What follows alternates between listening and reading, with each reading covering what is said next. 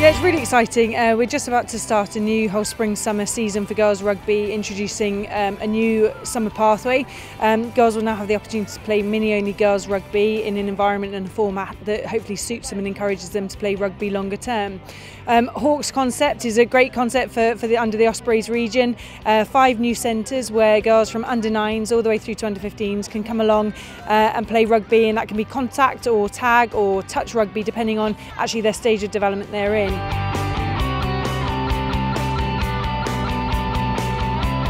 Well, as part of our inclusive pillar, we are about promoting women and girls activity, and obviously sport is a key opportunity for us to get behind. Rugby is what we're about, and through our strength in our brand, our connections to community clubs, and the ability to get the message out in a different way, then we feel it's a great opportunity to get as many girls playing rugby, giving it a go and seeing if it's something that they want to do as a hobby.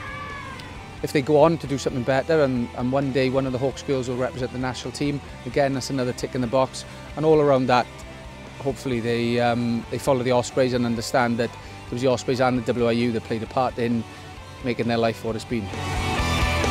WRU Cluster Centres within the Ospreys region are set up to provide rugby within the summer for girls aged 6 to 15.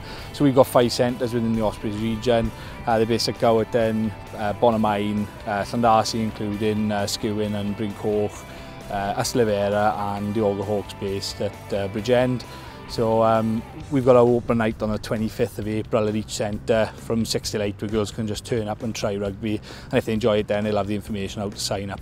It's great that the Ospreys have been able to help us and come on board with the Hawks programme in helping us with certain facets of stuff that within the Hawks programme, and it just adds great value to the programme itself. So you know, with the WRU running the centres centrally across the nation, and then the Ospreys coming on board and helping us with our 5 centres just adds great value to the programme. Well, I spoke to Paul from the Ospreys Foundation originally, and he explained to me about the scheme, and it does sound exactly the sort of thing that Charity Bank is keen to sponsor.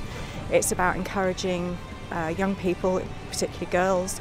It's about community, and it's exactly the sort of thing that Charity Bank is keen to invest in.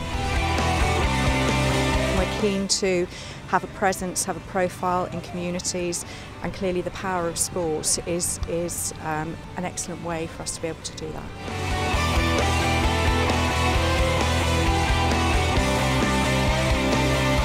I think it's massive that girls get involved at such a young age and are playing girls rugby as well. When I was younger there was an opportunity to just play with girls. It was mainly mixed rugby, so I think having the Hawks is a really good opportunity for girls to get involved at such a young age. Women's rugby's come on a lot over the last couple of years, especially obviously this year's Six Nations. We had 3 home games, and the support we had there was great, and hopefully we can carry that on now over the next few campaigns and more girls getting involved.